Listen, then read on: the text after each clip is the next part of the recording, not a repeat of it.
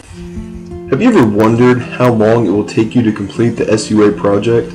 The average time is 25 hours, and in some cases, it can take up to 30 hours. However, don't be upset by those numbers, because in this video, we will show you some tips to become more efficient, and it can help you drastically lower the time you spend on this project. If you follow these tips, you can easily complete the project in 20 hours, and spend the other 5 hours watching a show like maybe Game of Thrones. The most important tip is to take advantage of your teaching assistant's office hours. Why? Teaching assistants have experience working with the SUA project. They can easily check your work and point out any mistakes you have, so no more frustration with possible mistakes. Here is some guidance you can follow to gain the most out of this resource. First, do not wait. Many students forget about this resource or come too late to see them, so work on this project as soon as possible so you can seek their help soon. Second, be prepared.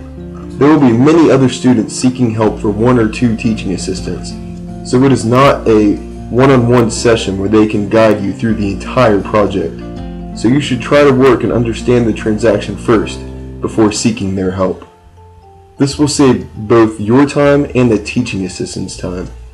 Teaching assistants are there to help you, so make sure to use this resource effectively. Second, always keep the following 4 sacred items close by: the transactions list, flowcharts, journals, and subsidiary ledgers. You will often need them in every transaction. Open them up and get them ready at all times when you work on this project.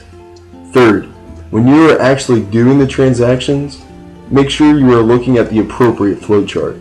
For example, if the transaction involves making a credit sale, look at the flowchart labeled Sales.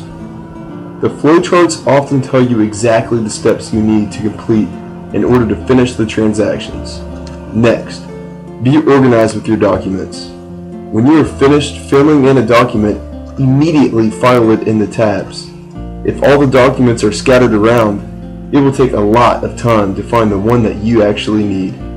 Remember, organization is key. Finally, read the transaction carefully.